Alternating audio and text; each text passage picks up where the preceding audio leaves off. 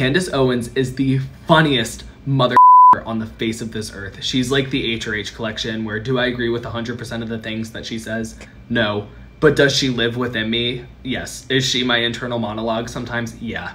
And I know I sound nuts for saying that because she did react poorly to my video, but at the end of the day, I think she does realize my video is satire. I'm not serious. I'm just making fun of my generation. And while I am making fun of my generation, there clearly is some truth to it, okay? I'll be the first to admit, would I last a day in war? No. Would majority of my generation last a day in war? No. I know I've been getting a lot of comments like, why don't you turn off comments? Why don't you delete the video? The answer to that is what Candace Owens said. Life is hard, get a helmet.